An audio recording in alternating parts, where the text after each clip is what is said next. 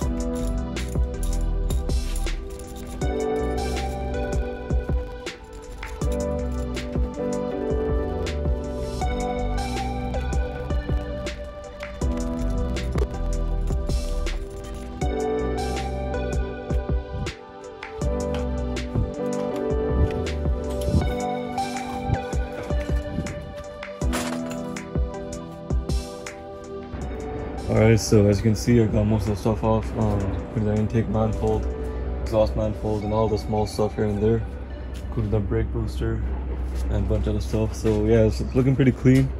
The only thing that's connected to the engine right now is the engine mounts and the transmission. And the way I'm gonna take this engine out, I'm probably gonna remove the transmission and place a jack stand underneath the transmission just in case it goes down. So yeah, I'm gonna unbolt the mount from right there and pretty much take both of these engine mounts off right there, and I'm gonna lift it straight up. I don't have a car hoist, so I'm probably gonna build a little stand and install a hoist on it, so I can just lift it straight up. And that's the reason I wanna unbolt the transmission up the engine too.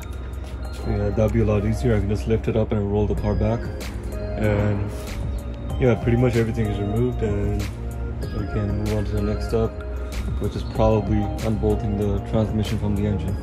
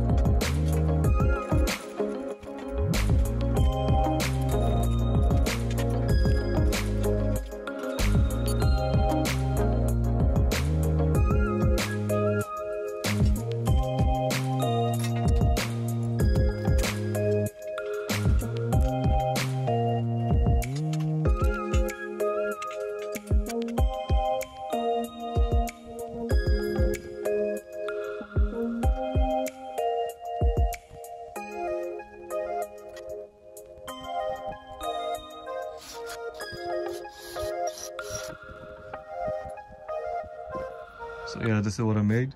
I had all this material just laying around the house. It was pretty much trash, so I just repurposed it and pretty much drilled holes in there, attached them together to make it obviously long, and then connected them together with bolts. Use some extra metal for strength so it doesn't shake or it doesn't like twist. And it was actually pretty twisty even after this, so I had to add some wood in there, and after the wood it didn't twist whatsoever. So yeah, it's pretty strong. Same thing on the other side. It is pretty sturdy, and then I actually tried hanging on it too, and it handles my weight with no problem, and it doesn't seem sketchy. So it looks pretty sketchy, but it's not really sketchy, so I think it should be good. So yeah, I'm gonna attach my hoist right here and go from there.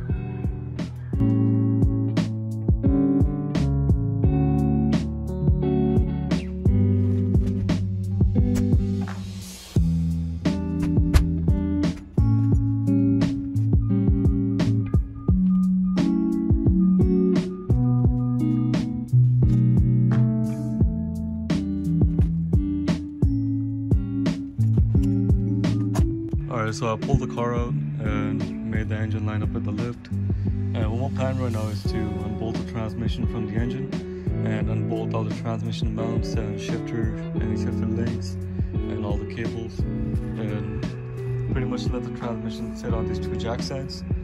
And after that, just remove the engine will be by itself, and I can just hook it up with like a bunch of chains and stuff and just pull it out. After pulling the engine up, I can just roll the car back and that way the engine will be up and the transmission will just stay there at that spot. For me, that's the easiest way to remove both of the things because I don't have an engine hoist. I think it should work, so let's try it out and we'll go from there.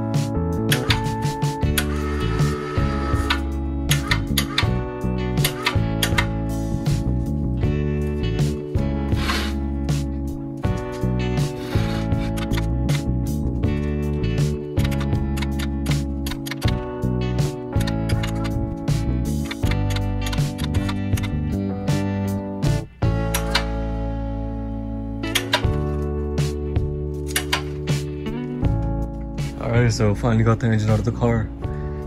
This lift actually came in clutch, gave me no problems. Although it started acting a little flimsy here and there, but like it wasn't that bad. And this hoist gave me no problems. It lifted it really easily. And yeah, so the engine's out of the car. The transmission is sitting right there. All I have to do is just move the engine to the side, jack up the car from the subframe, and drag the transmission out. And it's not that heavy. I tried to move it around. It's pretty light, so yeah, I can just drag it out. And so yeah, this is what the engine bay looks. The subframe doesn't look that bad, and all it needs to be done is getting sandblasted and powder coated, and then I can probably reuse it. So yeah, the firewall, everything seems to be good right here. So.